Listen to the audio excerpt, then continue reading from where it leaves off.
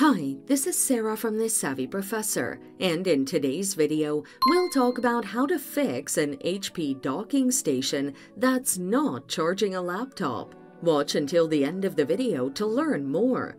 Your HP docking station isn't charging your laptop because of battery issues or outdated firmware. To fix these, reset the battery. Drain your laptop's battery, then remove it. Press the power button for 15 seconds to discharge it, and once done, reinstall the battery and plug in your computer. Check if the problem persists. Update the firmware.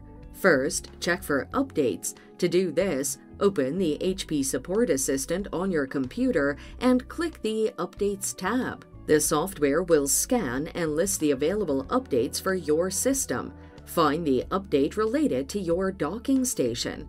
Check the box next to the update and click the Download and Install button to initiate the update. Once done, follow the on-screen instructions to complete the process. Alternatively, visit support.hp.com and enter your docking station's model name in the search bar. The link is in the description. Select your docking station and download the available update. Open the firmware file and follow the on-screen instructions to install it. Restart your laptop and docking station, then check if the problem persists. And there you have it. That's how you fix an HP docking station that's not charging a laptop. Thanks for watching. Till next time.